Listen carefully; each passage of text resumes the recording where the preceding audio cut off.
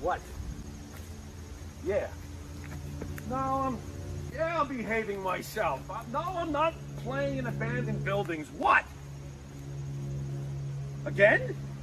Now, I suppose you had those people follow me again. Fine.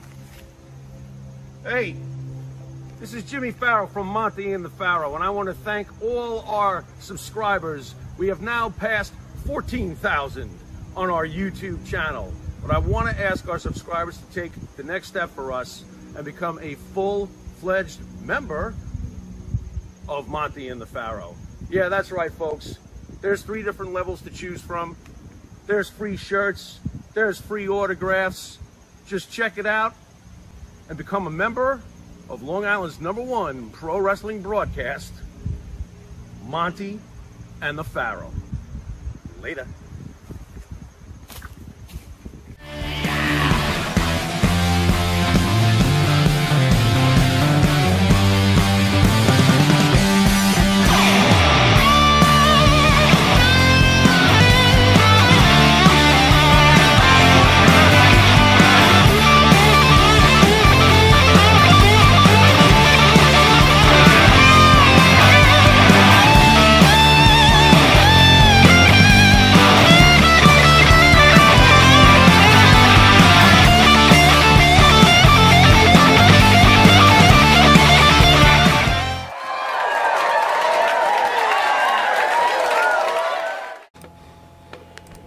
All right, welcome to Long Island's #1 pro wrestler broadcast, Monte and the Pharaoh, only seen here out of Indie Music TV, straight out of Ronkonkoma, Long Island, on a special Wednesday show where, bro, yeah, this is Backlund-esque. Yeah, it is. The icon, yeah, Johnny Rodz. Yep. I cannot wait. But first, Saudi Arabia and the U.S. on high alert after warning of imminent Iranian attack. Saudi Arabia shared intelligence that the U.S. warning of imminent attack from Iran on targets in the kingdom, putting the American military and others in the Middle East to elevated alert status. I don't want to go too deep into it. Everybody knows what's going on, and I feel like a real jerk off saying this, but I'm going to say it. What? What does that mean for the pay-per-view Saturday? I'm serious. There's more important things to worry about. You're right. Right. What about the pay-per-view? I can't believe I'm bringing it up, but... yeah, well, you know what? I always see, I got to be honest. When I see situations like this, what's the first thing you think of? I'll tell you what the first thing I think of is... What do you think of?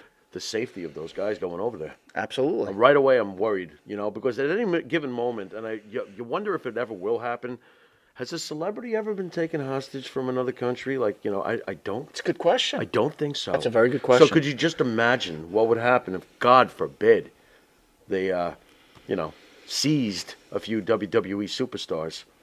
Could you imagine? I could imagine. I mean, just imagine any celebrity of any kind. But so, the yeah, reality of it, safety. we're looking at World War. Yeah, well, more importantly, you had to bring up the pay-per-view, but more importantly, by the way, United Nations have anything to say about this? I mean, how long have we been trying to keep Iran, compliant? How long, Mike? Our whole Quite lifetime? a while. Our whole lifetime? The whole lifetime. Is that safe to say? Yep. So what does the UN have to say about this? Anything? I haven't heard. They got anything to say about it?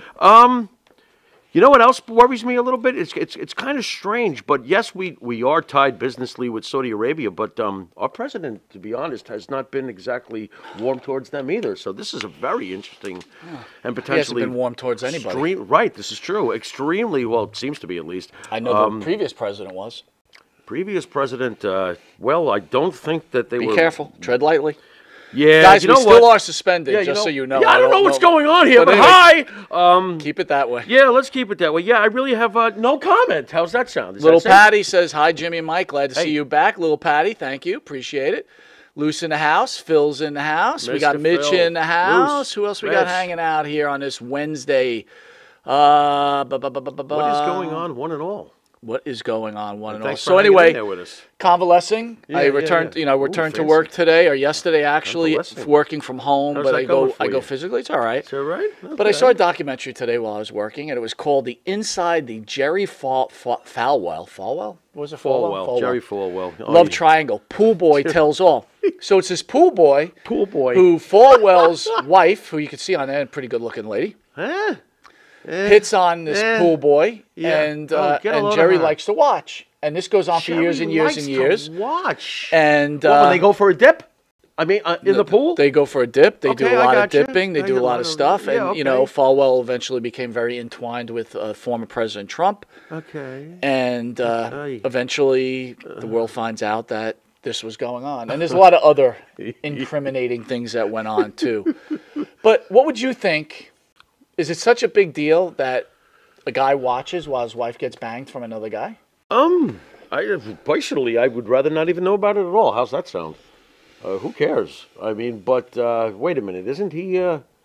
Brian Starr says, where's Johnny Rodz? Johnny Rodz is coming on. He's coming. This is a television show, sir. This is not just a straight shoot interview, okay? Yeah, opening monologue. Okay, we have a monologue. We have Tonight Show? Sponsors we have to talk about. We have commercials. Yeah. And then the icon will be there. Yeah. If you're looking for a straight interview, by all means, go over to Hannibal's channel and watch fall him asleep. interview Fritz von Erich. All right? Thank you. Wait a minute. Anyway, go ahead. Interview Fritz von Erich. Not Fritz von Erich. Lance von Erich. That must have been a very silent kind of interview there. Yeah, a little bit. Yeah.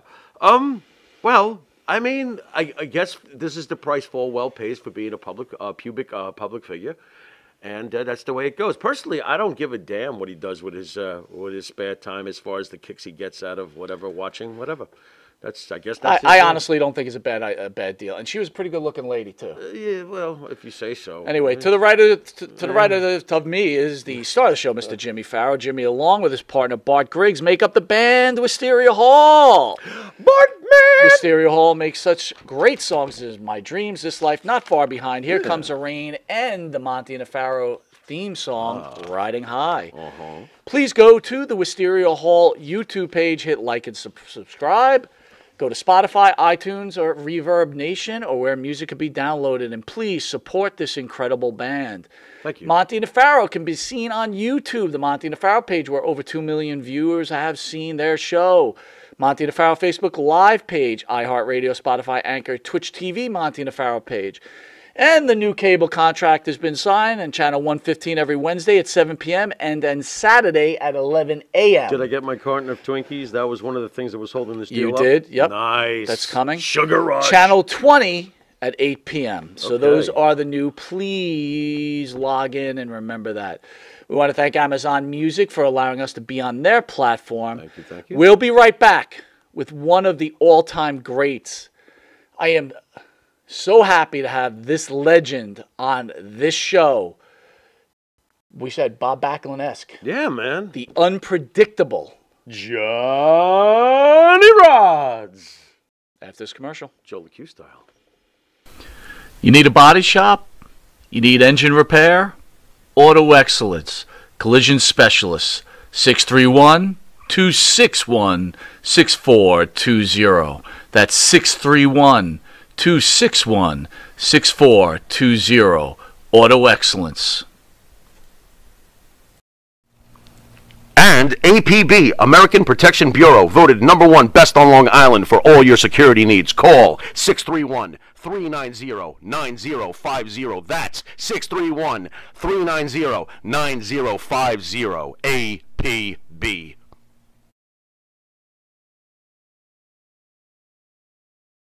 Hey folks, this is Wolfie D here, and if you are looking to buy or sell a home in Tennessee or Southern Kentucky, you're going to want to call my buddy, the rock star realtor, Benji Bowie. And you say, Wolfie, how do I get in touch with this rock star? Well, you can call him directly at 615-390-8216. You can go to his website, bowiehomes.com. That's B-U-I-E homes.com. Or you can email him at benbuie34@gmail.com. BENBUIE34@gmail.com. When you need a home, you need the Rockstar Realtor. Tell him Wolfie sent you. Benji is a member of Exit Realty's Garden Gate team in Gallatin, Tennessee. That's right, folks. Canine Corral. For all your dog daycare and overnight care, call 631-549-1544. That's 631-549-1544.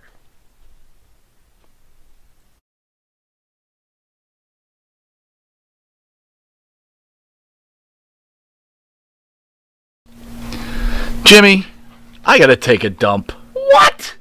No, I mean I need a dumpster. Well, for all those needs, you need to call Big V Dumpster Rental, Long Island, New York, 631-900-DUMP.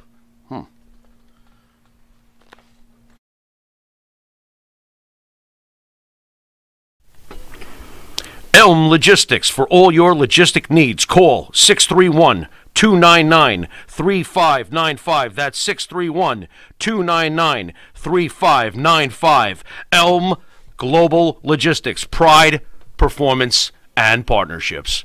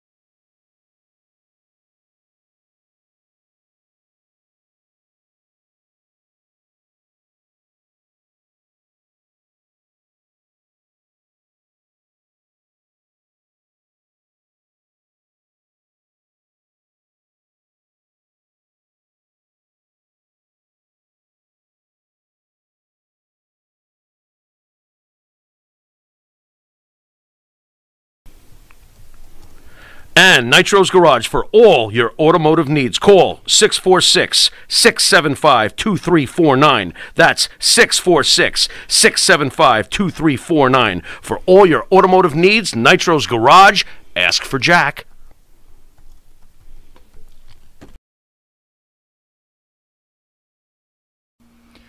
In the mood for a freshly roasted cup of coffee?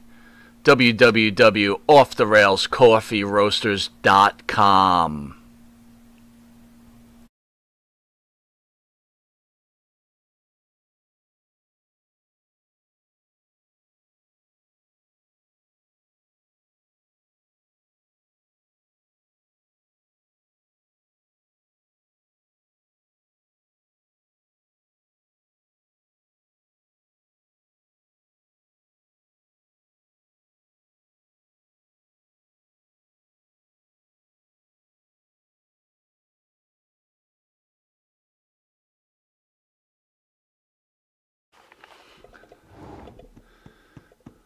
Ladies and gentlemen, the great Johnny Rodz. Johnny! You see me now, right? I see you now. I see you. Don't move that camera. Just don't move that camera. You look beautiful. No, I'm just putting it down. I'm holding. I got to put it down. Yo, Johnny, you look like you're 50 or 40 years old, brother. Listen, guys, listen. I'm sorry, but whatever reason, I kept getting it and losing it at the same time. Every time I got it, I lost it again. Hey, maybe if my name was Bradshaw, things would be different. No. Listen. That happened with Briscoe 2 weeks ago, and we just kept. They kept having a problem, and then all of a sudden we were okay. But what happened was, I was having a problem with my phone. And my daughter said, let me try my phone. And the freaking thing, bingo, nope, the same shit and came out. Now, I guess, I don't know, maybe it's a shitty fucking phone. Well, right now, it looks good. Stay steady. And thank you for joining us. Well, I don't see you guys. I only see me. All right, well, that's good enough. You're not missing anything. Yeah, you're better off. We're kind of ugly. Well, how come, there's a way I can see you, no? Yeah. But and I don't only see myself right now. I don't want to lose you. You don't want to lose me. Yeah, the fans can see you. It's nice if I see you guys, the expressions. Well, you know what? I could pop you up on my I saw you guys before. I saw both of you guys, and I didn't see me. Now I only see me, and that's it. Well, let me ask you, who's the better looking guy, the bald guy or the guy? No, you guys are the best. No, you're the best. All right, Johnny. You're originally from Puerto Rico, correct? Yeah, definitely. All the way. So, how does someone become a professional wrestler coming from Puerto Rico? Was this a dream, or did you just roll into it? Well, coming from Puerto Rico doesn't stop you from being a wrestler. It's who knows? Puerto Rico has all kinds of athletes, but in the sense of anything. But I mean, when I came here, I was 11 and a half, and I have no idea I'm going to be anything, especially a wrestler. So starting the point about being a wrestler, when I was young, 13, 14, I was already doing a little boxing and trying to do a little judo because I joined the judo club and trying to do, I never played baseball or basketball. Well, I did a little bit in junior high, but I never liked ball playing. I always loved the fighting sports or whatever the heck is wrestling and all other stuff, Were you happy to be moved out of Puerto Rico at the age? That's a rough age. 11 and a half. What are you like getting towards junior high? Well, look, happy to come here? 11 and a half. It doesn't matter what age you are. I was born up in the hills of Puerto Rico, way up in the hills with guys. I come from where there is no light, no electricity, no running water, no gas, no nothing. You're up with the Indians, way up in the hills. That's where I was born. I mean, I'm not. There's no shame in saying I'm a hillbilly. I'm a hillbilly, born in the hills of Puerto Rico and raised in the concrete jungle here in Little Italy, in New York. Nice. So Johnny, how do you break it to your parents so you're going to become a professional wrestler? You don't break it. It doesn't happen. You grow over here from 11 and a half. By the time you get out, actually, how can I finish school? At 11 and a half, I'd never been into school except for a month in Puerto Rico, and they took me out and brought me here. And at the age of 12, they put me in the 4th grade. How the heck do you learn your ABCs in English? And how do you start to speak English? How do you start to do anything like timetables? You could call yourself a dummy, but that's not your fault because you never been to school until that time. So from there on, you continue. You're trying to learn English. You're trying to learn you're trying to learn something. By the time you're 15, 16, 17, you're already in junior high. And what do? Your grades are moronic. You got nothing to. There's nothing that you know that is anything special. Like my grandson right now, he goes around saying ABC all day long. He's singing it right to the end. Oh, I know my ABC. And I look at him and I said, look at that. He's not even 4. He already knows how to use the tablet. How about how old you were when you decided you were going to get into professional wrestling? I mean, is this during high school? Actually, you don't decide. It happens where you do things. I did jiu-jitsu when I was 14, 15. The real jiu-jitsu, the Chinatown jiu-jitsu with my friend who was the super son who was already 18, and he used to use me for a punching bag, but you learn the hard way sometime.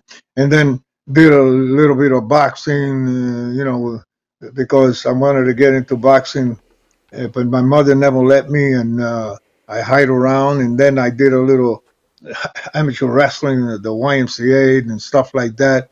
And when we first got our first Dumont round TV with the antenna, and all my mother watched was boxing and wrestling, and she was a fanatic of wrestling, and we're all fanatic of wrestling. And then you start to like it, and you become a fan, and then you keep going, and before you know, you're involved. My way of learning pro wrestling was not like the elite guys that come from the north and the south and all these big states that football players, Olympic wrestlers, whatever the heck you want to call them, and they come with the elite name.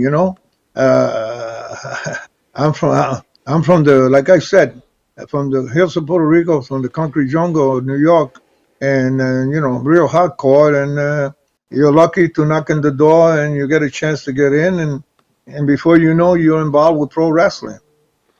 You started in '65, I believe. First No, WWF? no, no, Or was no, it no, earlier? no, no, was it no. earlier? No, 1963. 63. My fourth match in 1963 was on the old Madison Square Garden when Bruno took the belt from Buddy Rogers in about 3 minutes. Wow. And that night, I was called in by Arnold Skoll and told me, come and bring your bag. You might do a substitute. And Bruno brought a guy from Pittsburgh, about 300 something pound and about 6'2", 6'3". He was a state trooper, friends of Bruno, and I worked with him on the garden for 15 minutes. Shit, that was my first win on the garden, and in 15 minutes they put me over. So that was my fourth shot in pro wrestling. Wow. My first one was in Comac, Louisiana. The second one was in Sunnyside Garden, and the third one was in Trenton, New Jersey, and the fourth one was in the Garden, and then from there on, the rest is history. Your first match was at the Comac Arena? Was at the Comac Arena? Is that what you're telling me? Yep. Wow. The first match with Don McClarity. That's our childhood arena. That's our childhood arena. We went there all the time during the late 70s and 80s. Yeah, I was there. Were you in awe of Bruno when you first saw Bruno Sammartino? What about it? Were you in awe of him? What was your vibe the first time you looked at him? Like, wow, did you know right Bruno away? Sammartino? Nothing. No. Put it this way. I told you before that when you're a fan, you're a fan until you break out of it after you've been in the business for a while. And knowing Bruno being at that time my first superstars that was like Antonino Rocco and Miguel Perez and Ricky Starrs and the Graham Brothers and Skull Murphy and Rube Bernard and all those characters that were, big shots at that time. But when you become one and you're sitting in the same dressing room with these monsters, you're starstruck, but you're walking around just thinking that you're like them, Your chest is up, your arms are out, even though they're not big enough. You're lucky. You want to get a cauliflower ear or something. I don't know. It's when God puts you in a spot, it's going to happen. It's going to happen. That's what happened to me. What kind of person was Bruno? If you can share with us. Bruno was always a gentleman, a scholar. Bruno was always a good guy. Bruno was the years I spent in my business.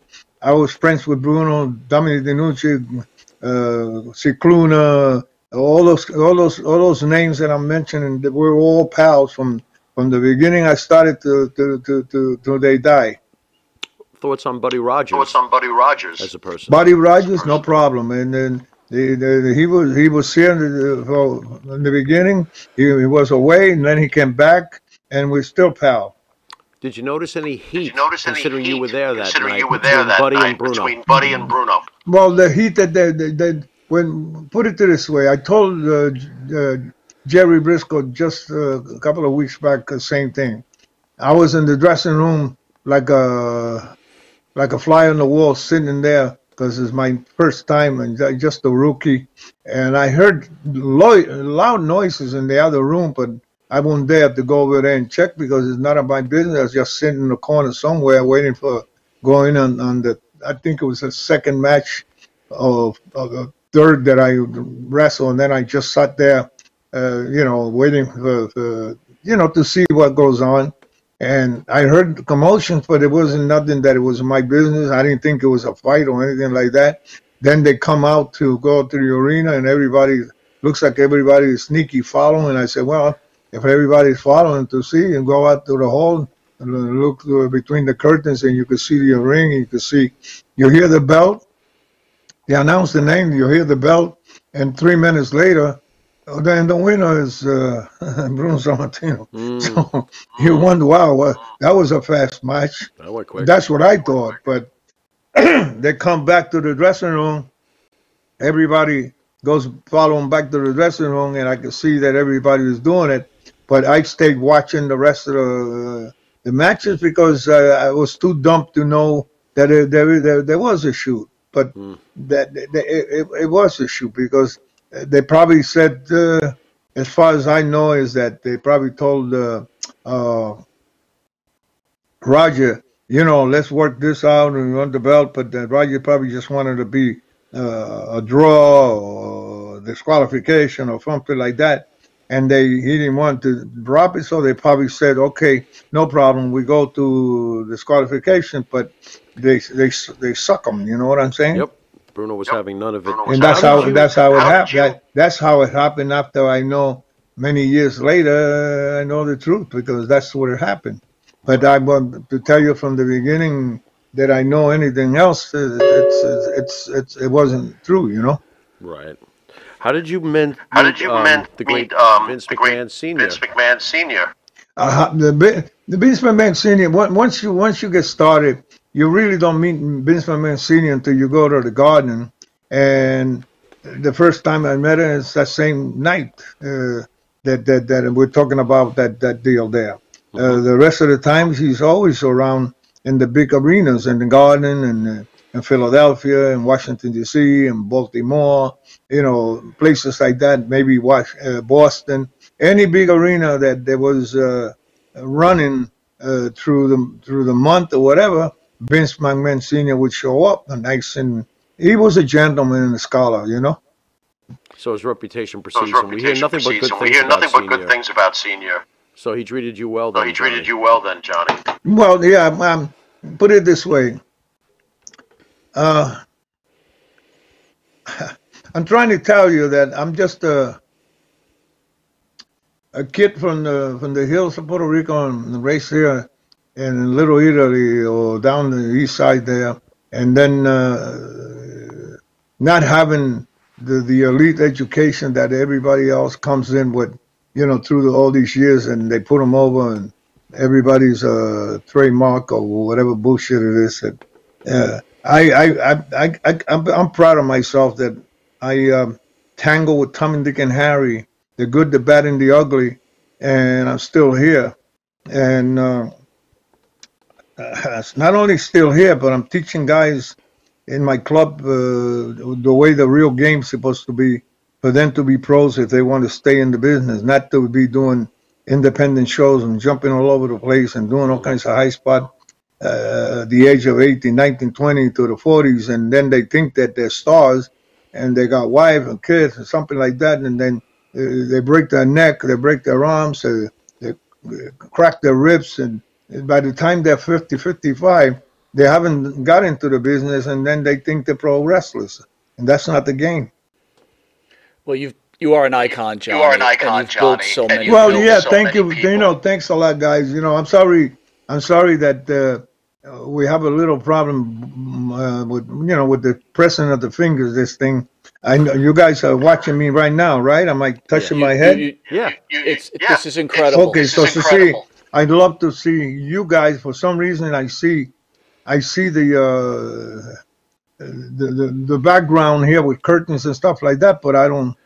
For some reason, I didn't get you guys, and yet you got me. Well, I'm gonna say it before you stop. I get pressed all I want, and if I don't know the right keys or the bullshit with this magic stuff that's going on with the phones and all this technology, you cannot blame an 81-year-old and a half character. Yeah, because let me explain something to you. When we did the thing with Jack, and they're supposed to be good at it, and they got one of the best podcasts that I've seen so far. We also had a problem, and it wasn't me. I kept trying my phone, and then my daughter said, "Let's try my phone."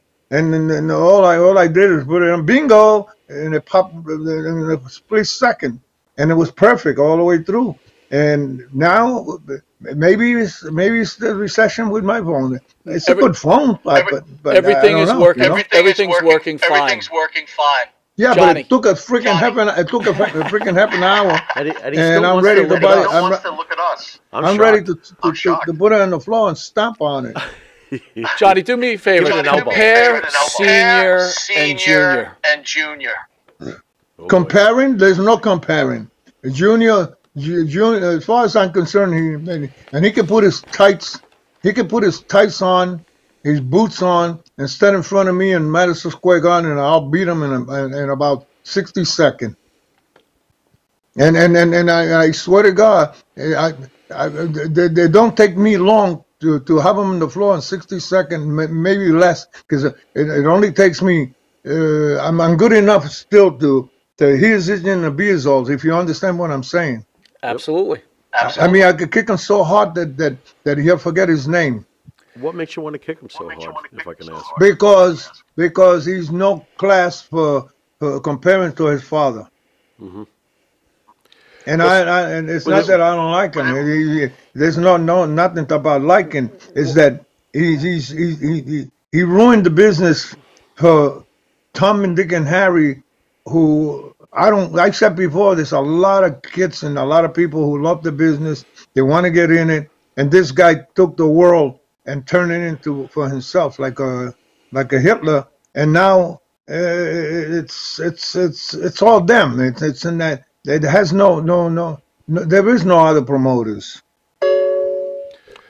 Johnny, someone with class was Arnold Skolin. Can you tell us about your relationship? Yeah, well, Arnold Skolin was the booker of the control of Vince #1 man running the towns, and for years, and then Angelo Saboldi came in behind, and then Tommy, Dick, and Harry and Gorilla Monsoon came behind, and then Jay Strombo came behind, and they had a slew of them. And then when Junior started to become involved, he also, he was just waiting for his father to die so he could come in with his big shit, Was he rude to you when he took over? Indifferent? Not rude. He's not. It's not that he's rude. That I don't have nothing elite that he thinks that I'm supposed to be taken care of. Otherwise, they don't they don't think that way. They want their boys. I hate to talk like this, but. To them, you're no freaking body. You understand? Mm-hmm. Mm-hmm. Was Hogan one of the reasons you may look at wrestling? You follow me? No, I follow you. I follow you. Does otherwise it sounds like I'm angry or something? No, I'm not. I'm just they get used to when. They don't have no respect in the sense that without me, you're not going to have nobody to be put over. You know what I mean? Right. And then when you put people over, you put them over. You put them over with heart and not with hate. You know what I'm saying? Because it's the business. It's not them and it's not you. It's a freaking business. The way the business is, and the business is a great game. It's a beautiful game. It's a pro game. If you know how to do a pro. Does Hogan symbolize Vince McMahon's changing of the business to you? Or is Hogan okay in your eyes? Him changing the business? Yeah. Well, he changed the business. He said he was going to do it. He said, I'm going to bring this universal. He did. I mean, he's been down. He promoted every. Who promotes in Arabia? Who promotes in India? Right. Nobody ever. They have wrestling in those countries, but it's not our kind of wrestling. Right. The Indians they wrestle on the beach, and the Hindu been wrestling all the centuries. So it's in Arabia, so it's in Greek, so it's everywhere else. But when Vince was doing here, and every promoter in every state were doing beautiful, and wrestling was beautiful. Every state had beautiful talent, and they share the wrestlers. They come back and forth to different states, and everything was so great.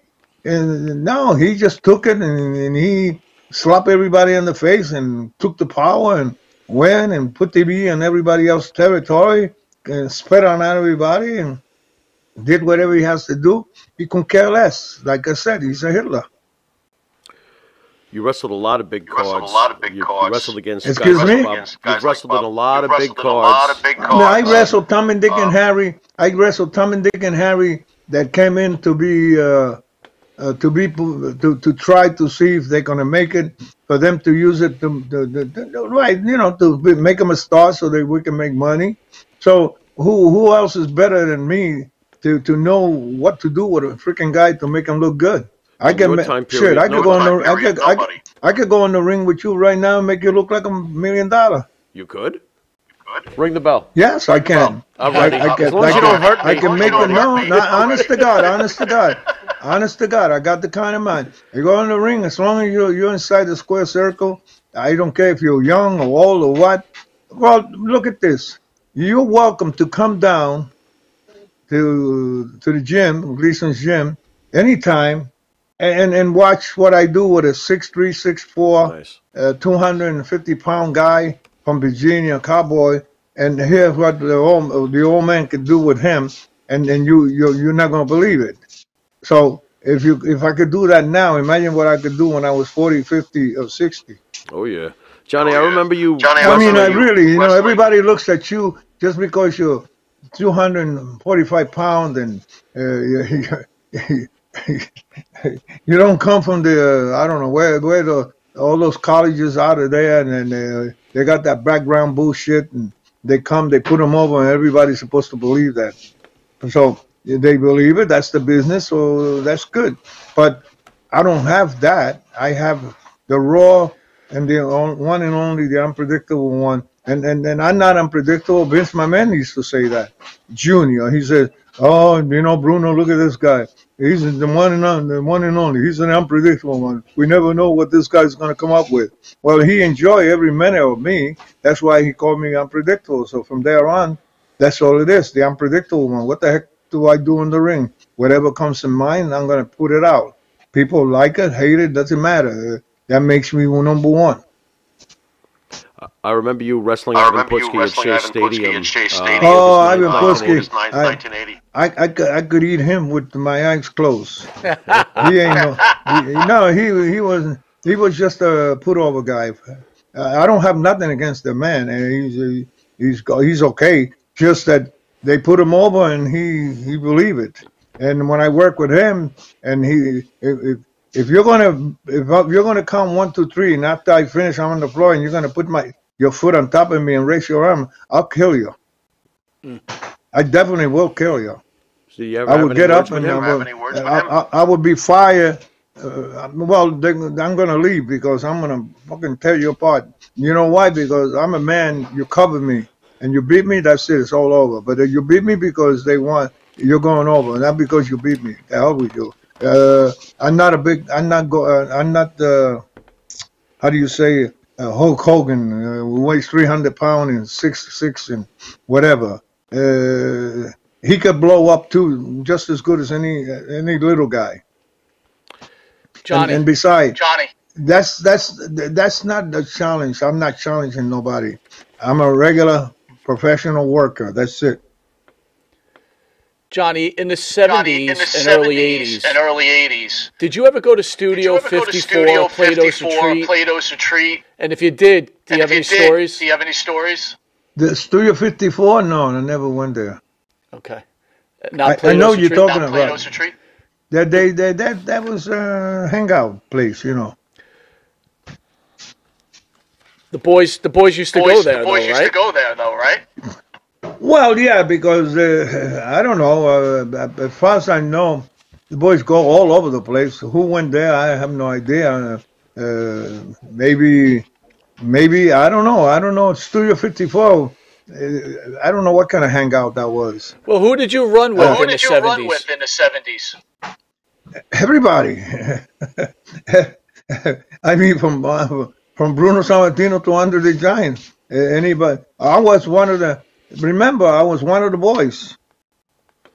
So it didn't matter. It didn't. We have no. How do you say? Hey, mommy, you want to come here and say hello to the guys? Yeah, have her come in. Yeah, come here. I don't look good. You don't have to. It's a Tuesday. Johnny, what are you doing to her? Johnny, what are you doing to her? What are you doing to her? Look, What you doing? say Hello, hi, Mommy. guys. How are you? Can't see us Who waving. am I talking to? Well, You're they talking didn't to come Monte on. and the Pharaoh. For some reason, we have the same problem. She came down. She came down to get a drink. Bless Jay you. Will says that you have a God bless. beautiful You have a house. beautiful house. Thank you, thank you. Thank you. Okay, sweetheart. Take care. Thank you. Thank you. She's upstairs, and she came down to get her some kind of drink. So she's passing by. That's why I say hello. The last time it was my daughter. You see the stairs behind. So she walked down the steps, and then she was crawling down the floor, and I could see her back.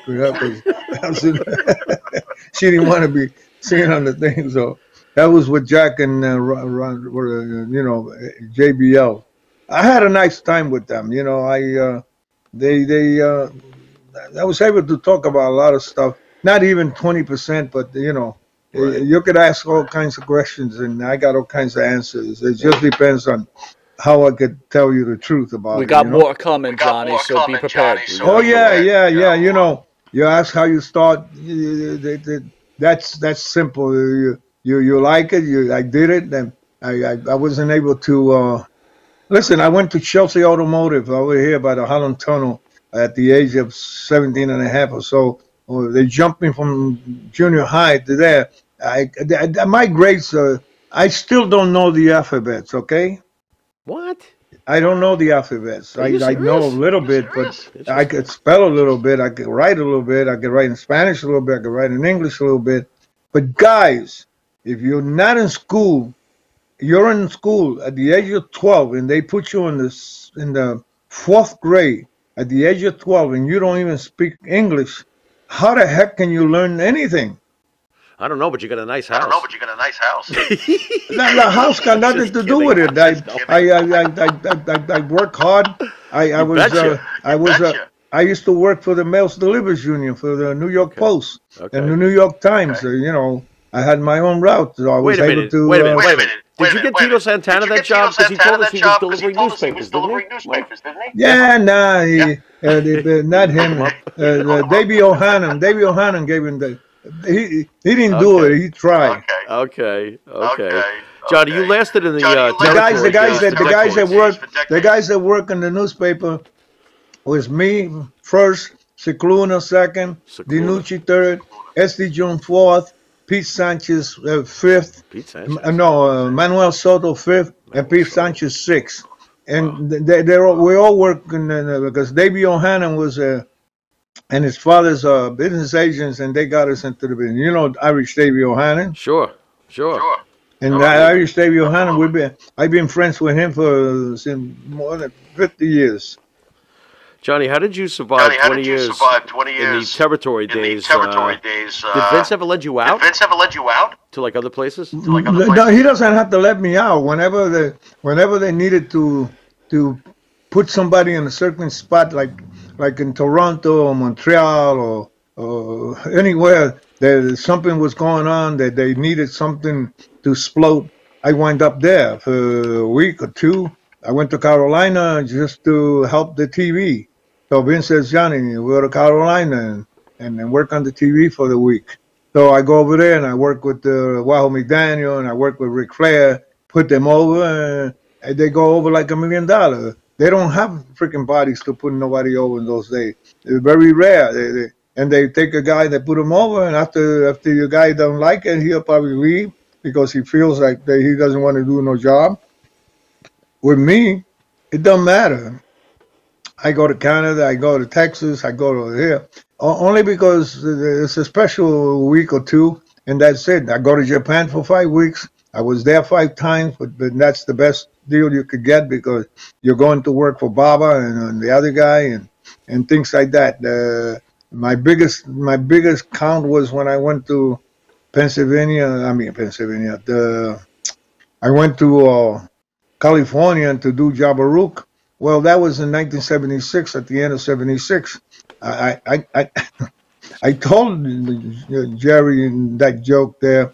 We did Philadelphia TV, and we went to Reading, Pennsylvania, to do the second TV.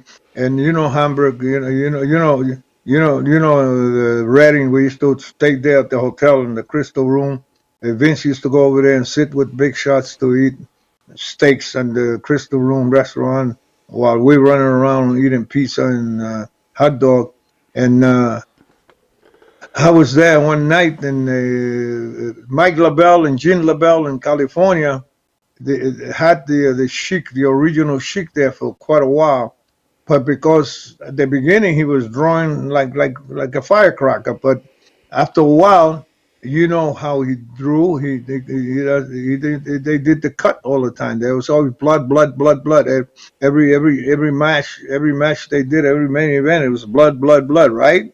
So after a while, how much blood can the people see? So the houses weren't not coming up at all. But yet they like his gimmick, but they don't like the idea that the house is going down because people got tired of looking at the same shit all the time. So Mike LaBelle asked Vince, "You think maybe we could get Johnny over here and do the Jabba Rook thing, the gimmick, like they are?" I was hanging around the hotel, and Ernie the Cat Lat was with Vince, and Vince says, "If you see Johnny down the hallway somewhere, tell him I want to see him, because that was the night he was there. He didn't want to tell me. He wanted to ask me if I want to go to California and be the next Sheik while they got rid of the other guy." I told him, "Yeah, the money's good. In 1976, I won $1,500 a week. If I could get $1,500 a week and support my family in New York, and then be able to do that, I'd be glad to do it, because then they're going to do the 22-man battle royale. I'm going to win it. You're the biggest thing in the wrestling business for a year. You follow that?" So Johnny, they told you were going to win that battle royal. Of course.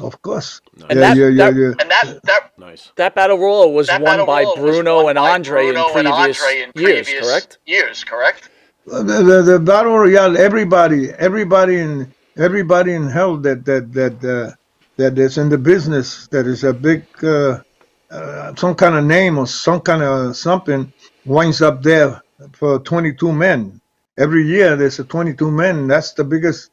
That was WrestleMania in those years. Right. There was no WrestleMania. Right. So Johnny, the 22-man battle royale belonged to the Olympic Auditorium with Mike LaBelle and Gene LaBelle. Johnny, I want to read some of the names that won that battle royal.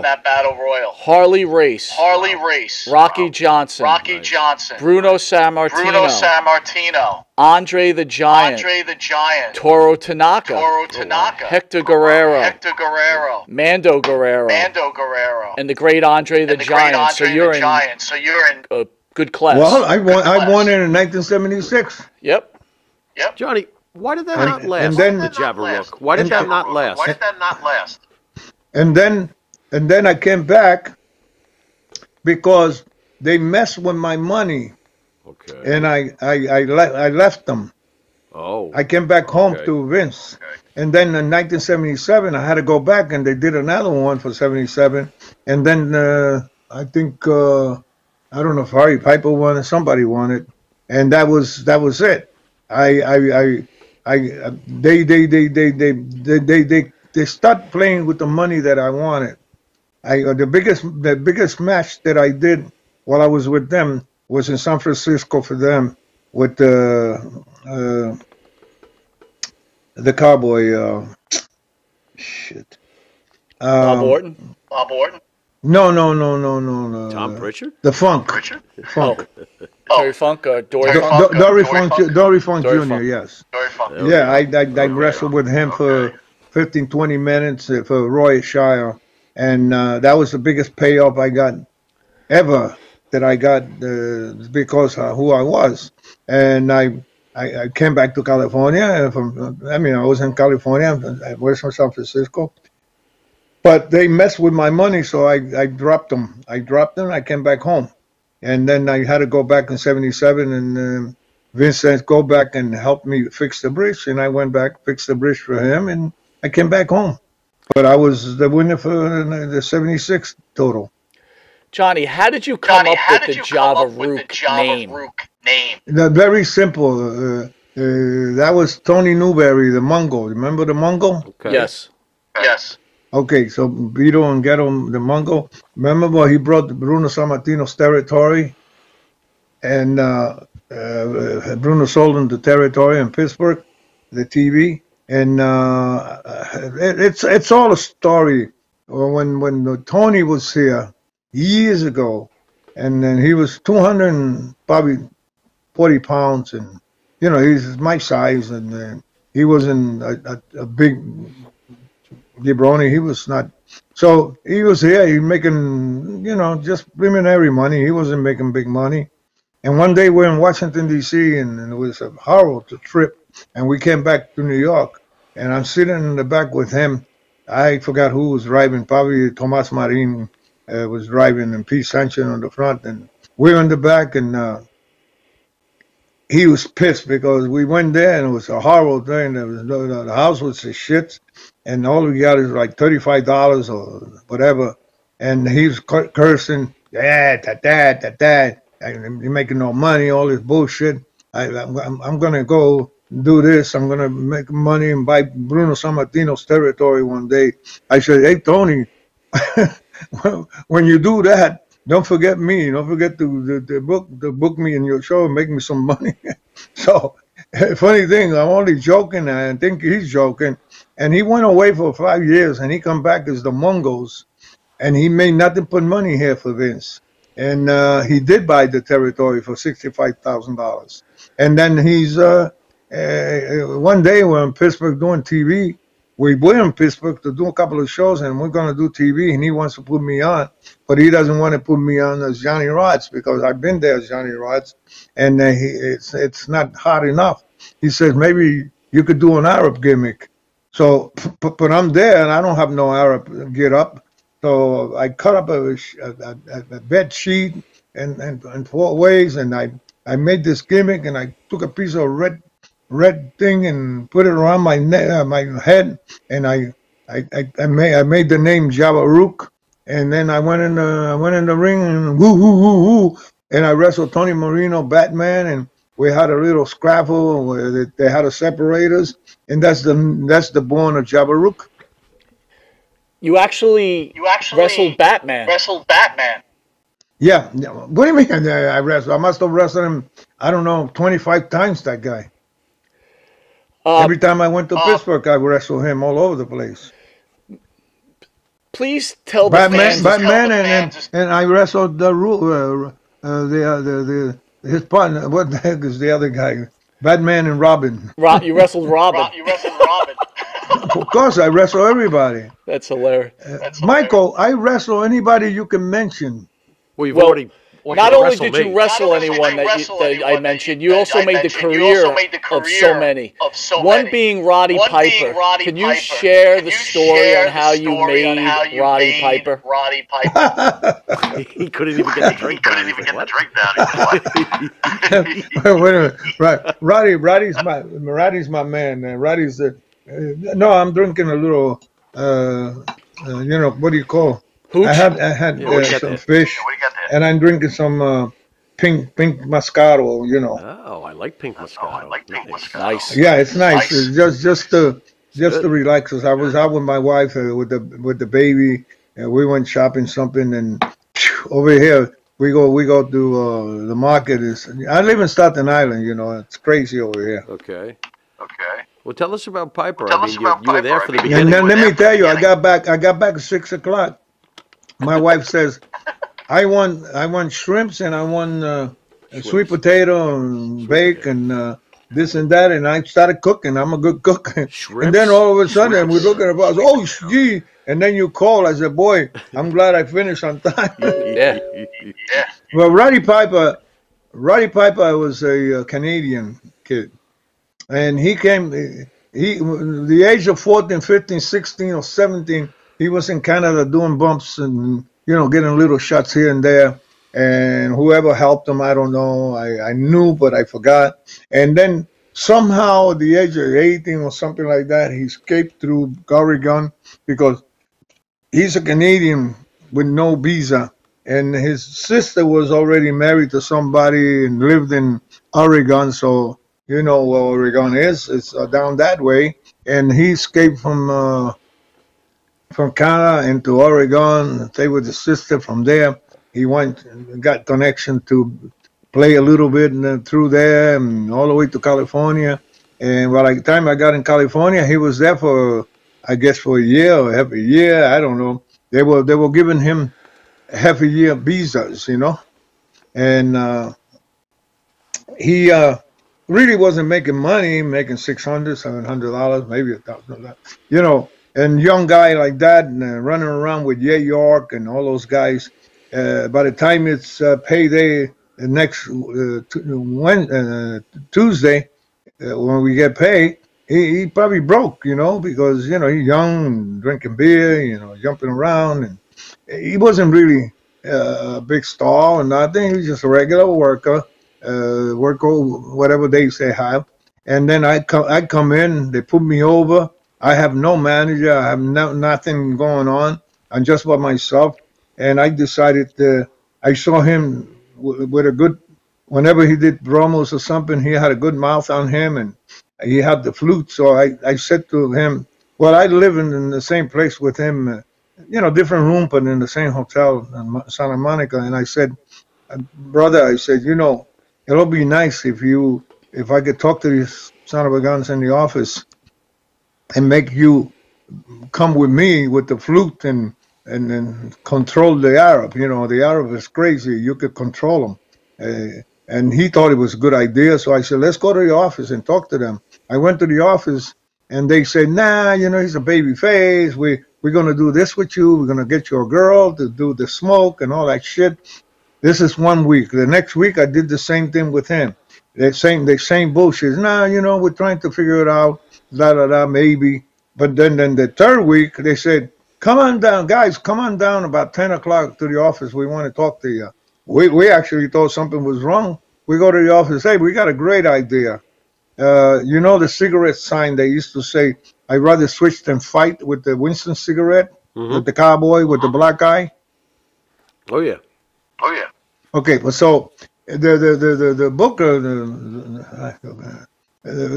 I forget his name now. He says, Tom Ernesto, I think is his name. So he says, we got a great idea, Piper. This week TV, you're gonna work with Rook, and it's 3 minutes. The bell ring. Rook, you beat the shit out of him. You fucking run out of the ring, grab the mic, and you tell everybody, the hell with it. I don't want to wrestle this guy. I want to control this Arab. I want to be his manager. I'm gonna make. And then the people stopped booing, and then we thought it was so we told them, oh, it's a great idea. And we went back to the hotel and we got drunk because it wasn't not their idea. It was my idea, but they wanted it and they said that it was their idea, so we took it. And from there on, we were hot as a firecracker. We even got shot at Bakersfield and Lancaster when we worked over there with Shabo and all his boys. Shabo was hot because he was champion, and we had the Mexicans were shooting at us. You could hear the bullets in the bleachers. So we got hot as a firecracker, but then they were playing with my money, and I told them, if you play with my money, I'm going to go back home. I'm not going to give you, I'll give you 2 weeks or 3 weeks notice, and you don't do it. Then I took my shoes and to hell with it, and I came back.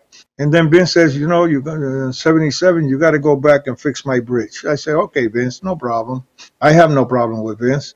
And that's how Brady Piper started to shit. When I went back in 77, he had a brand new convertible Chevy Impala, red and black, and he was making money, and he was a big shot. The rest is history. Piper was a hell of a worker. You remain close with him in the years later? He was Piper. I never had a problem. He's a good guy. A happy-go-lucky Scotsman. He left us too soon. That's for sure. Johnny, how about Eddie Mansfield? You came across him in California. Were you pissed off Eddie Mansfield was in California. When I was in 77, when I went back in 77, again for Vince to fix the bridge, he was there, and then him and I stay in the same hotel, in the same room, the same suite, together, until I was there for a couple of weeks, and he was with me, and that's where I met him, and I introduced him to a girl in Brooklyn that was friends with my wife, her sister was friends with my wife from school and everything. And he wound up getting married with this girl. So that's how far I go back with him.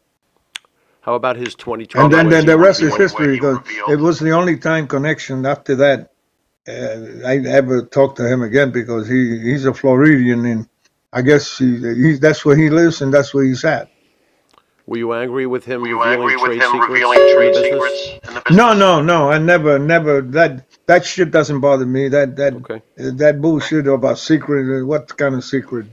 Look at today. Vince says it was entertainment. So can I say this, and I don't want to be offensive, but I never found Eddie Mansfield to be a good worker. Was he a good worker? Because Look. You're a gentleman and scholar. You're a gentleman and scholar that says the truth, and the truth is the truth. Yes, you're right. He's what you call Lame. a makeup star. You know what I mean? Gotcha. right. Gotcha. He's an okay guy, but he has no. He's okay guy, but he has no. He's a redneck from I don't know. I guess Florida, and he has sometimes he doesn't have no class. You know, in the sense of how he is. So me, I had no problem with the guy. I mean, we stayed together for a couple of weeks, and then he walked. he's a wannabe superstar. You know what I'm saying? Can I ask you that? There is no fault on that. Everybody wants to be a superstar, but there is such a thing as character. You know. But he always claims that he used to sell out arenas. And I never found him to be that guy. Did he sell out arenas? He's gonna sell out his ass. I mean, I don't want to talk about the guy. You brought him up, but whatever he says about arenas and sell out. Maybe he sold out some arena. You know, there's arenas that hold 2,000 people, and if they put you over as a main event, you sell them out. I have done that. I work with Roddy Piper up in Massachusetts, where we work in a high spot, and I forget the name of the town. The place was packed, and then the whole idea was for me to work with him, and then when he puts on the sleeper behind me. Dr. D. David Schultz walks in, supposed to knock him from the back, and we're supposed to come back on the tag. And the place was sold out. I never brag about it, and it was with me. So they put me with Backlund, and the place is sold out. So then I sold out. It wasn't Madison Square Garden, but you're looking at maybe 9,000, 10,000 people in the arena. So that's a sellout. But I never brag about or sell out. And they put you there, you sell out because you're a worker. And then you got the champion and the guy that is such, and then they work an angle. And Dr. D's supposed to come in and hit him from behind, and then we're supposed to come back in the tag or some kind of shit that they did. There's somebody walking the ring at the same time. This shit never happened because some fan jumped in the ring after Dr. D, and we have to beat the hell out of him before we forgot about the whole setup. Oh man! And the second match never happened. Who the hell's going after Dr. So you see, sure you could work in some town and sell out and talk about it, and why not? He's got the right to say whatever he wants. Probably he did, and probably he didn't. Right. I can't say anything because I have no idea. I mean, we saw. I was in Puerto Rico being the super medic. Remember? Yeah. Tag team champions. And then we sold out the stadium, the baseball stadium. Gotcha. Me and Jose Estrada against the Invaders and all those guys. Well, let me explain something to you. We're not the only one. When they have a stadium like that, they have Tommy, Dick, and Harry in the card. But yet we are the main eventers, so we could say we sold out. But how can we sell out? Well, we got other people in the card. So it's a group of characters that the people want to see. And I was hotter than the firecracker, and there's nobody ever going to take my place in Puerto Rico as a super medic. They try, but they can never get anybody that they can make us the heat that I did. Jose Estrada is there. He's my compadre. And him and I were the hottest. I left. He put his son. They got other people, and they never were able to bring it back because it wasn't me. it depends on the work, you know, depends on the kind of heat you're going to put on. I don't know. I don't know what kind of worker I am. All I know that I go in the ring and I'm going to make, either I'm going to piss you off or I'm going to make you love me. One of the two. What Johnny about Bean? you? You love me, Michael? You love me? I love you. I love me some Johnny Rodz. Hey, can we ask him about this? If he Go ahead. remembers this? Johnny, we were lucky enough to see you and Jose Estrada close a Madison Square Garden show for the tag team belts against Fuji and Saito, and the whole place was rooting for you guys. Do you remember this? Go ahead, say no. Of course I did. That's not the only place we did it. That's not the only place we work. We work in a lot of places. We work with Tony Gurria and what's Rick his Martel. name? The other guy. Rick Martel. All the Tony Gurria. Tony Gurria was a hell of a worker. He was one guy that I could work with my eyes closed. Never had a problem with him. He's a super nice guy. A great baby face. He had every freaking tag team matches champion that they could give him, and then I work with him all the time. Different town, different states. Different towns are here. Whether it's Massachusetts, Connecticut, Maine, all over, Baltimore, Pennsylvania. Me and Jose worked with those guys all over the place, and we tore the house down. Why not?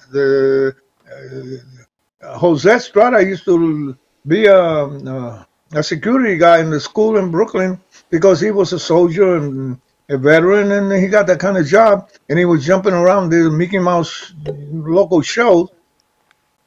I brought him to TV with me, so we could do TV. I brought Johnny Rivera, I brought Steve King, I brought Gypsy Rodriguez, I want to tell you how SD Jones, how SD Jones was born. You want me to tell you? Yeah.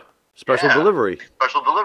One day, way back, I was, I was a worker, and Gypsy Rodriguez, who had a little Mickey Mouse stuff in the Bronx that hold about 60 people, said, Johnny, man, maybe you could help us out, if you come down to the Bronx and work a little bit on our show.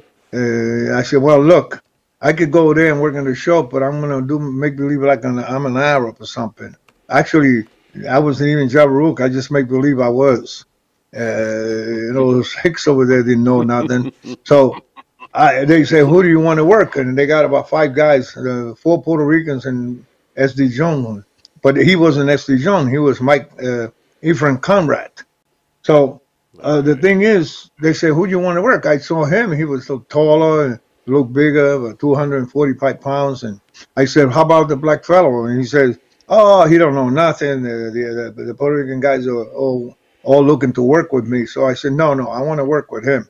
Come on. I said, no, I want to work with him. I work with him, no problem. I did the match. I do my own match. The thing is that he turns around and he says, maybe you can help me. I want to get into the business. I said, look, I have a little basement workout where I live with weights, heavy weights. And then I have a 14 by 14 ropes are tying on the poles with a couple of mats on the floor. I help a few guys there for a little money so we could pay the basement, so we could work out. I said, you come, you paid for the 2 months, and then I help you a little bit. So he did. He come down to the low, downtown.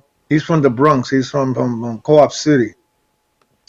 He came down and he did that for a couple of months. And one time, Gorilla Monsoon having a show in Trenton, New Jersey. So he knew I knew guys. So he said, "Hey Johnny, I need a couple of guys. So maybe you could bring me a guy or 2." So I figured, okay, this is a good chance. So I told him, meet me, come on down from the Bronx, meet me on the Lancey Street. Pedro Morales was driving that night. So I said, Pedro, we're going to take my boy with me. Sure, he picked me up in the Lancey Street downtown, close to Little Italy there. And I said, we're going to Trenton.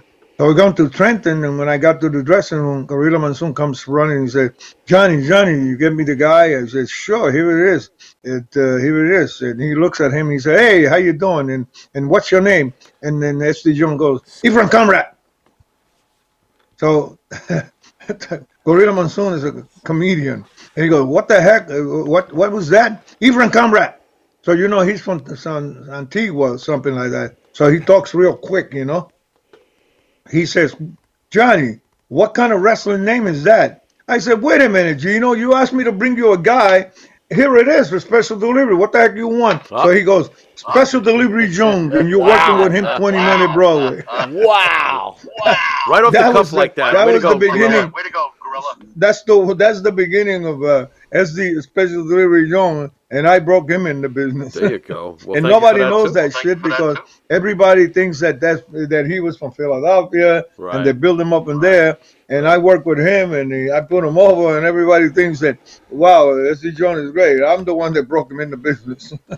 Johnny, it's not an easy and we give question. him his first, and we gave him the name too, huh? I was just going to say, I want to switch gears a little bit. It's not an easy question, but being a legend in your home birthplace of Puerto Rico, what is Johnny Rod's opinion on the whole Bruiser Brody tragedy? If I can ask. Well, that's not a big mystery. Well, quite a few years back, Carlos Colon and Victor Jovica and Victor Quiñones were the owners of the company. So at one time, Victor Quiñones, who was probably almost half of that company, because you remember Victor Quiñones? I'm aware of the name.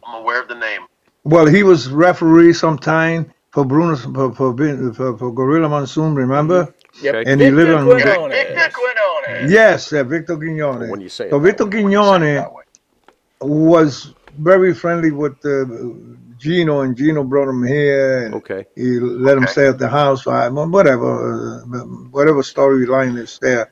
But at one time, Victor owned practically half of Carlos Colon and Jovica's territory in Puerto Rico, because his mother died and left him a hotel and all kinds of money. So this guy had a lot of money. But by him getting out of the business and making money back, he starts selling 10% here, 10% there, 15% here. So Gorilla Monsoon had 10%. Abdullah the Butcher had 10%. Bruce Brody had 10%. I don't know who else had 10, 15%. So all those guys with 10% and all that, to Vito Quiñones, they were part of the game of the company. Right. So if you got 10% and I have 10%, I'm not your boss and you're not my boss. We're equal, right? Mm-hmm. In premise, Okay. yes. So now here's what happened. There was, according to the storyline that I hear, is that Jose Gonzalez has 10%, and Bruce Brody got 10%. And like I said, all the guys have 10%. They're equal. Nobody could tell nobody else above, because they're the same amount of bosses. But somehow there was an argument or put over where Gonzalez tries to tell him how to do things because he thinks he's bigger than the other guy. And they had a little spouse going on. But according to what I know, the guy must have put a knife in a towel and went into the dressing room shower where nobody's around. And freaking, according to what they say, they stab him in the groin. And by the time they bring the ambulance, the guy bled to death. And then the only guy that was there that we know for sure was Tony Atlas. Tony Atlas, yes. And then Tony Atlas know the same thing, storyline that everybody else know, because he wasn't in the shower, he was in the dressing room, but he knows he was there the night that happened. And by the time the ambulance come and took him to the hospital, the guy bled to death, and that's the legit thing. What storyline they gave the police or the investigator, who the heck knows? and that's about it. Nobody knows anything else. They put a cover on that baby, you know. Johnny. Nobody knows nothing. Johnny. Nobody can accuse nobody of nothing because it happened. Now they really didn't. They have the power. You know what I'm saying? Did you go work Puerto Did you Rico go work Puerto after Rico that happened? after that happened or no? No. Once I leave a territory and they play with my respect, I don't go. Gotcha. So Johnny, They you wanted mentioned- me to Johnny, go. you They mentioned- wanted me to go back, but if I go back, then I'm going to have my cousin cut a couple of beers off, you know. There you go. You mentioned running with Andre the Giant. Can you tell us an Andre the Giant story? Uh-oh. What about Andre? Do you have a story that between you and him that tickled your Well, I fancy? tell you what, you saw my wife, right? Yes. Yes. She's 65 years old now, going on 66. When she was 21 and 22 years old, and that's the beginning of my life because I was married first for 15 years. Remember, I told you that I was in California, and the reason why I left because I came home to get divorced because I was having problems. That's the reason why I left California. Okay. More likely because I wasn't doing too good with the home stuff, you know. But what happens now is that as soon as I came home, and by the end of 76 and the beginning of 77, I bump into this young lady. I don't know. God must have done that because I had no involvement on being with no woman or nothing. You know, you got your own problem. You just want to mind your business, and we were having problems, and it was down the street. And my son was 15 years old. My oldest son, he's 59 years old now. My daughter's up in the right behind him, and those were my two first kids from my first marriage, which I was for 15 years married. And in 76, I wound up getting divorced at the end of by the 77. And then I went to the garden, and I bumped into this young lady here, and out of the blue. I mean, she wasn't even a wrestling fan. She went there to see for the second time wrestling at the garden because her friend was how do you say she was following wrestling, and she gave her a ticket the first time, and the second time she bought a ticket, and they were looking for her friend, and she bumped against me at the hotel. Me dropping dropping Cicluna down from the garden, driving down to 50th Street to the Howard Johnson Hotel. And by the time I drank a couple of beers and went into the bathroom and come out in the hallway, I bumped into her. I can't tell you the real story because if I tell you the real story, you're not going to believe it, and it's a fantasy. It happens. God knows what he's doing. I bumped into her, and she's looking for her friend. Her friend came in and got an autograph, walked out the other door, and she left them in the hallway looking for her. And I come out of the bathroom, I bump into her. The rest was history. Okay, that's a long, long story. That's 40, it's going to be 47 years ago. And the funny part about it is that that after a while, and she's with me for a while, for 4 years before we got married. And then we go to the pub, and I'm good friends with Andre because Andre and I, we hang out. Me, Cicluna, Andre, Danucci, Arnold Scollin. We spent a lot of nights,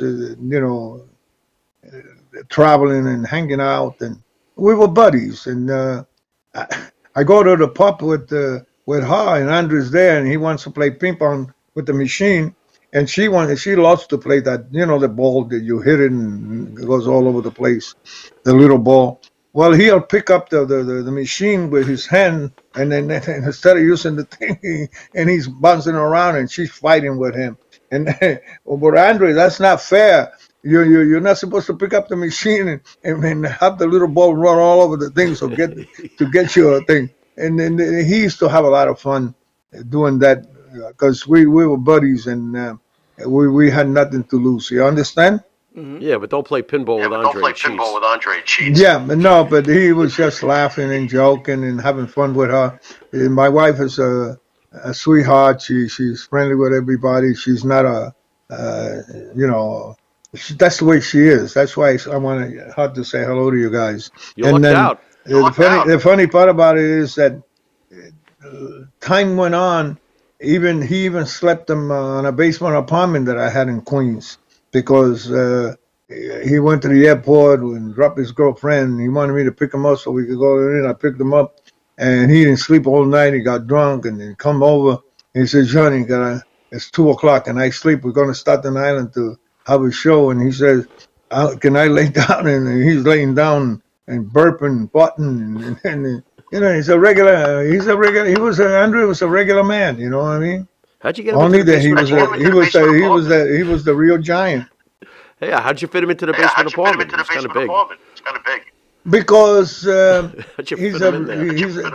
because he was a friend. I had a basement apartment. He had to walk down backwards. Okay. You know, he was we're regulars. We got nothing to do with. And I told you that the girl that this is a real McCoy. The girl that invited my wife when they were kids, friends, you know, the age of 21 and 22. The girl that was a wrestling fan and invited my wife. They were friends from kindergarten in Brooklyn. From little girls, and when they grew up at that age, they were still friends. And she invited her because she had extra tickets. The first time she got a ticket, the second time she bought her own, and that's when I met my wife for the first time. But that girl that we're talking about is Nancy Argentino, the girl that had the problem with the snooker. I was going to ask you about that. Do you know anything about that? I just told you. There's nothing else to ask. That's the girl. Did you? And the reason, and I had nothing to do with introducing her to snooker or my wife or anything. Had nothing to do with it. That was their own meeting. There is no connection with us except that was her friend from child. But how did your wife handle after the unfortunate passing of Nothing. I don't handle. I'm a pro. Once I met my wife, and she was with me, I said there is a separation. She goes her way, and you come in my way. You could always call and say hello, but then there is no hanging in the scenery. You know what I mean? I got you. I'm a real McCoy. I was born in the hills of I was born in the hills of Puerto Rico and raised downtown in Little Italy, and I'm a real McCoy, and I do things before it happens. You understand? Yeah. How hard was it for you to share a locker room with Snooker after that? Oh no, it has no. We don't. Why should I have? Why should we have any problems? It's got nothing to do. There is nothing to do with what our. This business. I don't. It's none of my business. You understand? Okay. No, but Johnny, let me ask you. She was a friend of your wife for her whole life. Wasn't your wife upset over this at all? Yes, but you don't understand. It's that's what I'm trying to tell you. When shit like that happen and you have nothing to do with it, yes, you feel bad. But then after that, you don't have to be doing anything because there's nothing you could do. What is it that you could do? Right. You Johnny, can't do anything. How about one of my not to switch gears, but we will. One of my favorites growing up was Quick Draw. And otherwise, us talking about it now, it makes no, and it's just a history written or things that happened. I just said it because they make films out of it. They talk about it. They say that me and the sister said that me and Ellen, my wife, introduced her to them, and that's not true. it was the opposite. I just told you how it happened. Yeah. The reason why I met my wife is because she had extra tickets and her friend didn't go. My wife was never a wrestling fan. Right. She likes boxing. She likes basketball, but she don't like. She never had nothing to do as a kid. As a growing up with her, they never. She never had nothing to do with wrestling. She was invited. She liked it in the garden for the first time. They were friends. So she bought a ticket for the second time just to go enjoy herself. But she wound up bumping against me because she was looking for her friend. God put us together. We've been almost 47 years. We had two kids. We had a girl and a boy. My wife is a twin. She has a twin sister. Today, our son has a twin kids.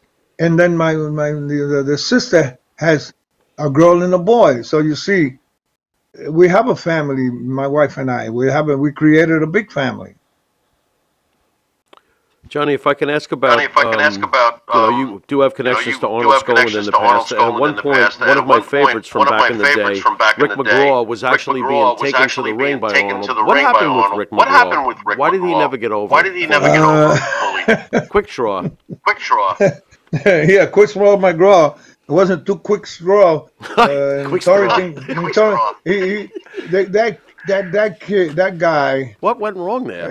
He's not a bad guy. He wasn't a bad guy or anything like that. He was delusional in the sense that he came from I don't know, Carolina, Florida, whatever the fuck he comes from, and he was supposed to be state amateur champion in wrestling, and he was bench press I don't know how many pounds and all that bullshit. He was only about 5'10", 5'9", and he thought he was a gorilla.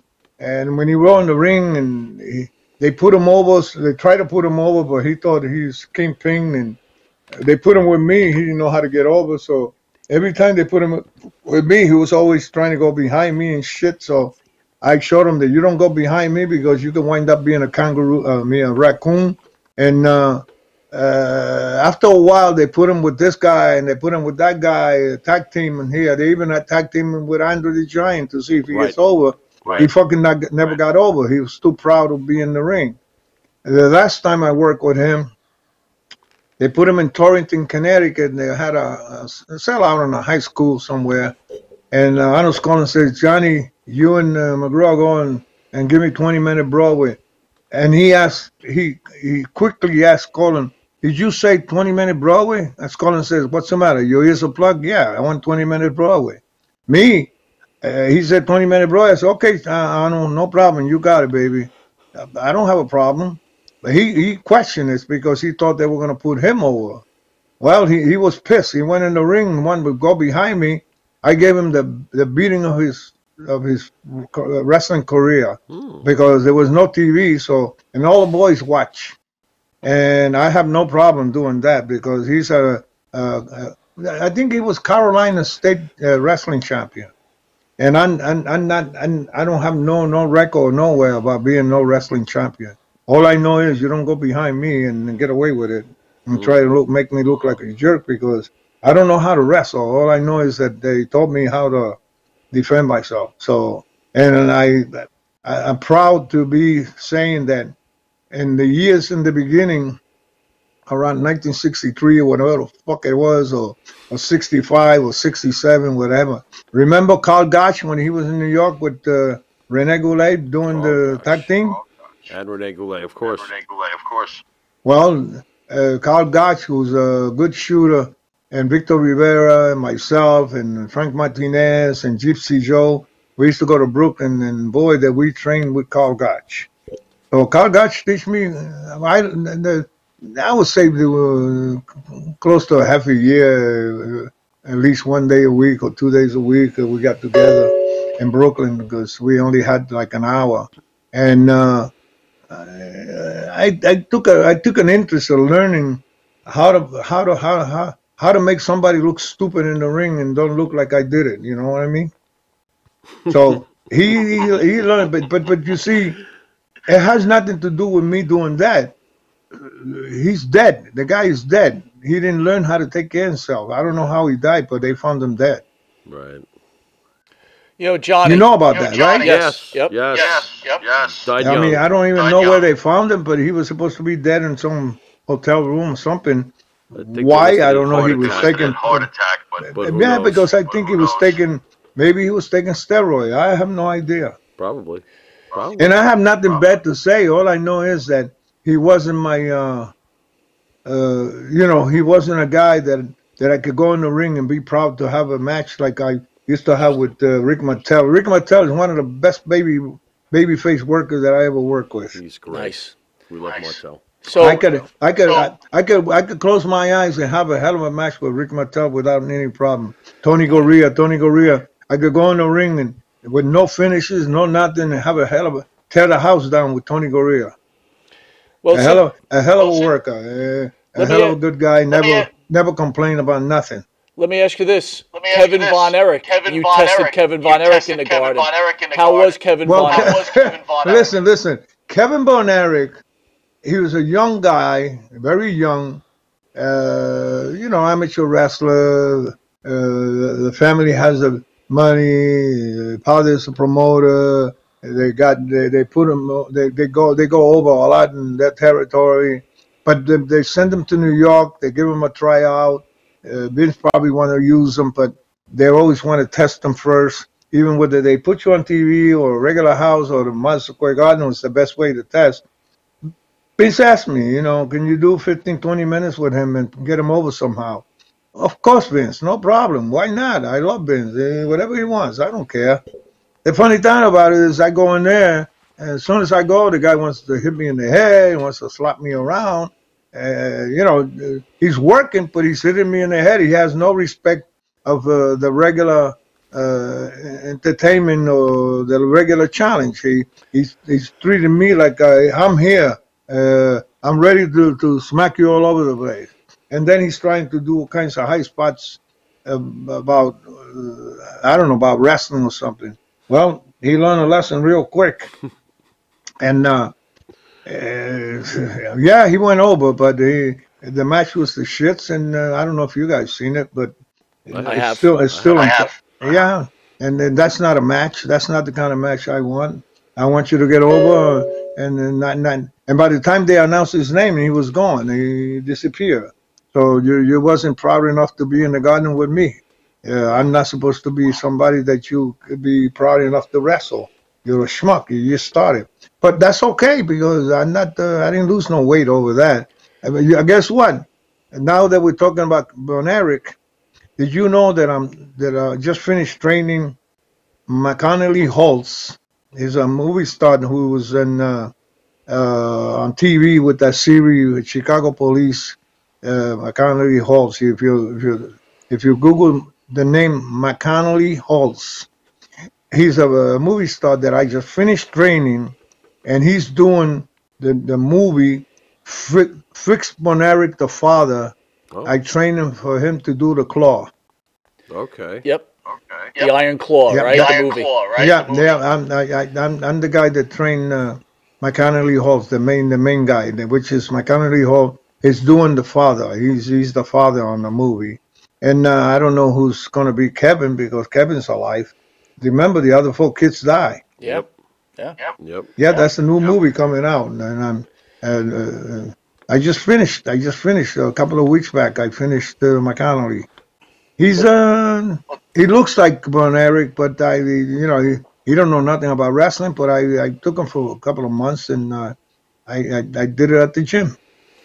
Well, Johnny, Well, Johnny, anybody that grew up in the Northeast knows that you're an icon. And everybody knows that if it wasn't for Johnny Rodz, it wouldn't be the Pharaoh's favorite federation.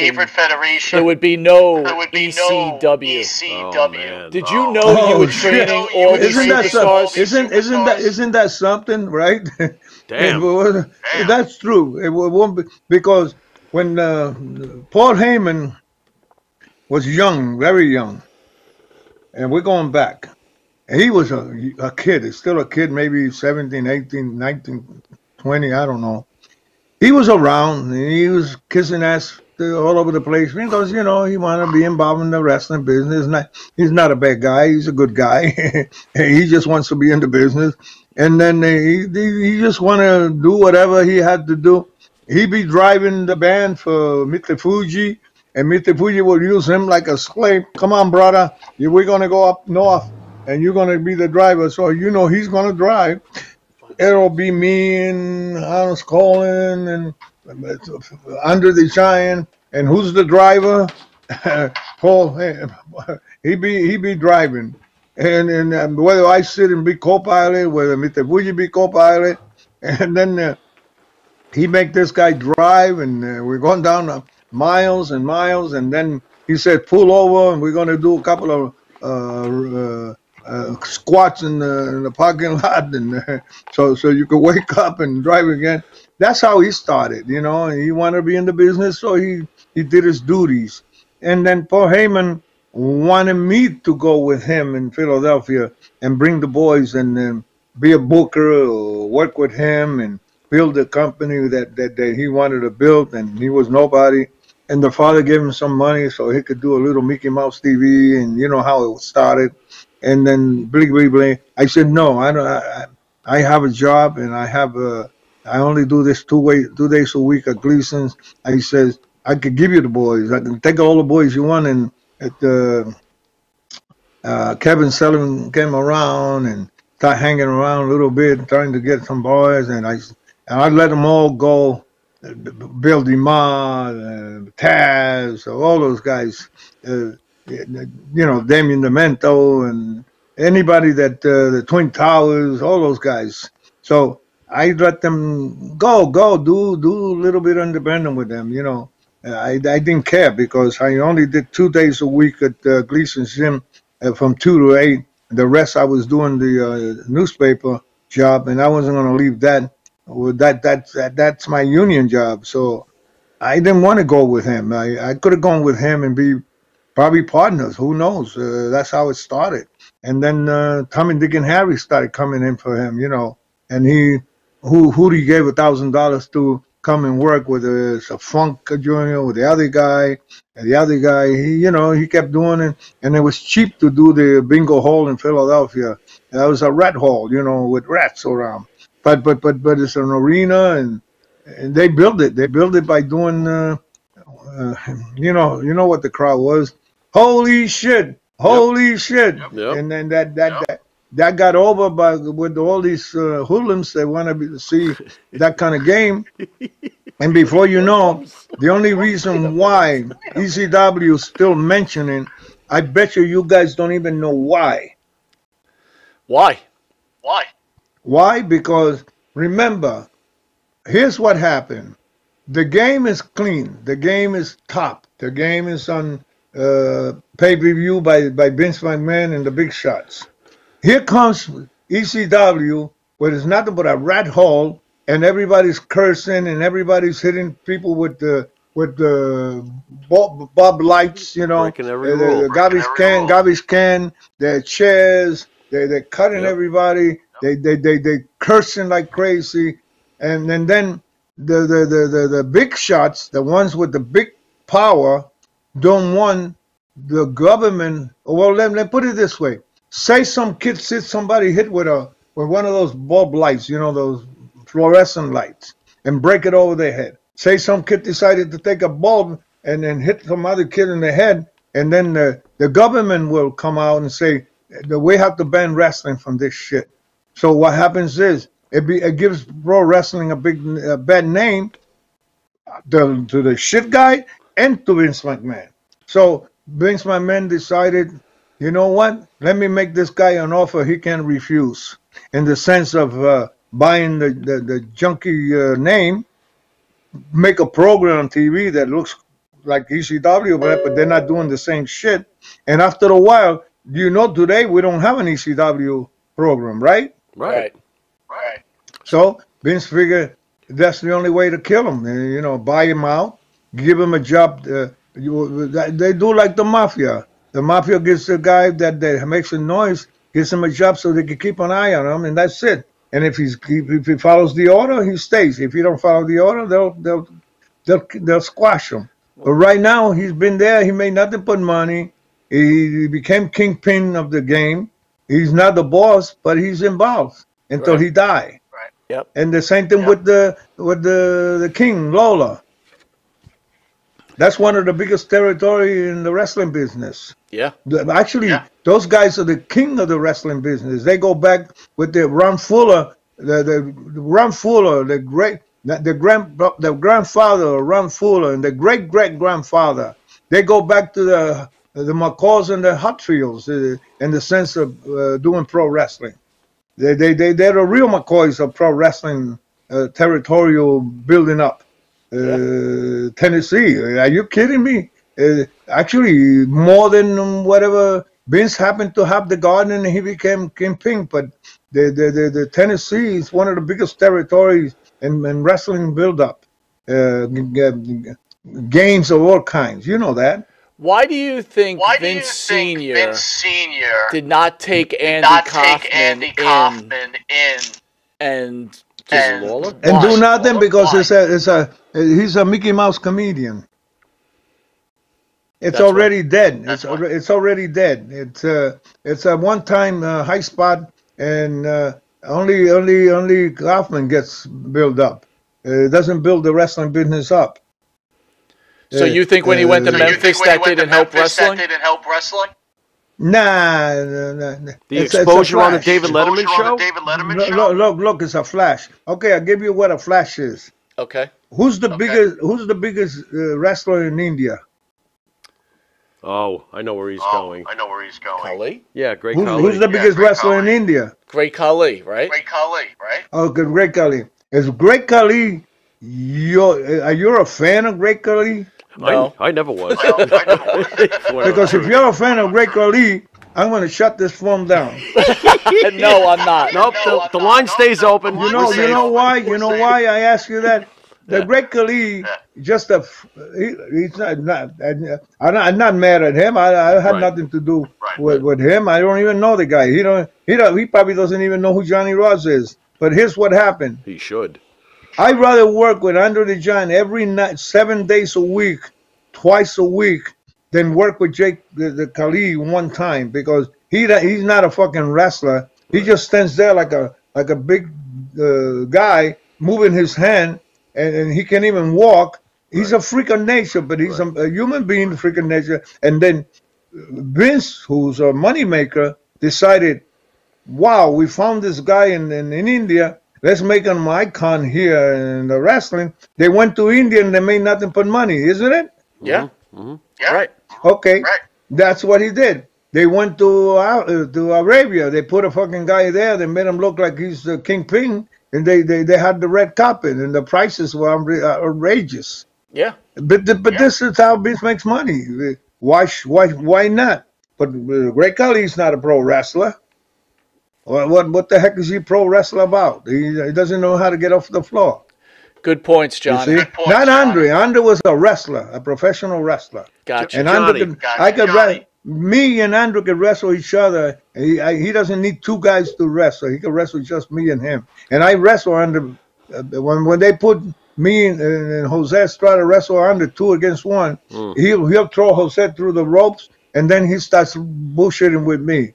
I know how to work with Andre. Whether Jose wants to work with him and knows how to work with him, that's it. And Jose is a good man. Jose is my partner. Jose is my compa. He baptized my daughter. Oh, okay, nice. so he's my compadre. Nice. I got nothing to say about Jose, but Jose is not the same worker as I am. I don't care what he believes in. I don't give a shit if he knows how to drop kick better than me. That's not what it's all about. He's my boy. Yeah, I helped him in the business. I went to Puerto Rico. I did the super medic with him. We tore the house down. We were the hottest thing there, and still the hottest thing there. They never had another pair of super medic like us. All because I'm gonna say it now, and I'll put my shoulder. All because Johnny Rodz. Johnny Rodz left. The medics were done. They can never bring another one to build it up. So that proves the point what I could do with a mask. Well, Johnny, I want and to I'm not thank sure. you. I'm not bragging. I'm not bragging. To hell with bragging. I could still go in the ring, and Michael, I could go with you in the ring and have a match. Johnny, you killed me. And We wait already a minute, discussed that Michael. already. And Michael, and I would put you over like $1 million. Johnny, I want to thank you for taking the time. As a matter of fact, nobody's going to believe it. Say, Michael just knocked Johnny Rodz out. He tried to get up and he was dizzy. And then people won't believe it. Shit, yes. I gave him the foreign object. That's what it's all about. That's what it's all about. Well, what it's all about is, Johnny, we want to thank you for joining us. This could go on for 4 hours. You are an icon. I'm lost for words for what you've done for this industry, what you've done for its fans. All I could say is thank you. Well, I guess we're disappearing because I hear the voice, and we could do this again. We haven't talked about nothing yet. I would love to have a part 2. If you're willing to do it, let's do it. Anytime you want, Michael. I don't have a problem. I enjoy this. Listen, we didn't do nothing wrong. I got, well, I don't know if you can see my logo. You see my logo? I see it. That's the World of Unpredictable Wrestling. There's 2 W's and a U. Nice. And I drew that. Nice. And it was a design.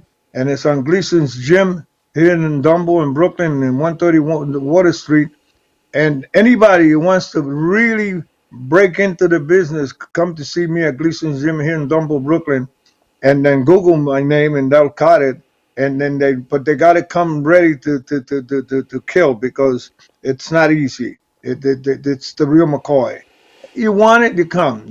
I don't call myself a wrestling school. I have a World Unpredictable Club of Pro Wrestling. I don't believe in wrestling. I believe in wrestling clubs where everybody's a member and everybody helps everybody. You can sweep the ring and you don't have to be ashamed. That's the name of the game. So, Michael, Monte, and what's the other gentleman? Jimmy Pharaoh. Me? Jimmy, you guys are good guys. Anytime you want me back, just mention. Next time we do it, I'm gonna ask my daughter, give me your phone, and we'll snap the finger where, because I want to see you guys' faces instead of just mine. Okay. Beautiful. There you go. Ladies and gentlemen. Lots of blessing. I hope you guys make a killing. I hope you continue, and we could do more. And I got it's no big deal. You know what I mean? Thank you, Johnny. Thank you, Johnny. The great Johnny. I have a lot of fun. I had a lot of fun with you guys. It was short. I'm sorry that we had problems getting it on. Maybe it's the, I don't know. This is not the first time. It happened with Jerry Briscoe too. There'll be a sequel. We'll have a sequel. Yes, anytime you want. Just mention it and we do it. The great Johnny Rodz. Thank you, Johnny. Thank you, Johnny. The great Johnny Rodz, bud. That was great. Can't beat that. A little unpredictable, but I had to get you know I had to do it, so I did it. Okay, it's gone now. Let me tell you I feel something. better now. No, it was Backlund, Johnny Rodz. Very simple. Simple enough. I'm waiting for Frank Williams to descend from the rafters. And he didn't. I don't think he hit anything. No. I mean, I think Jay Will said that he thought he was hiding. He knew more about the Brody thing. I don't think so. No, I think he said, "Hey, this is what I think I heard happen," and this is what he thinks. Looks like it didn't shock him. No, it didn't. I wonder if though it did put a big dark shadow over Puerto Rican wrestling in general. I mean, it still has to this day. We're still talking about this. But I guess it's one of the biggest things. It is. Well, anyway, we want to thank everybody for joining us. Thank you. Tomorrow, Ken Patera. This is Mike Monte. This is the Pharaoh. And until tomorrow, with the world's strongest man, at least that's what he was back in the day, one of the greatest intercontinental champions of all time, Ken Patera. Later.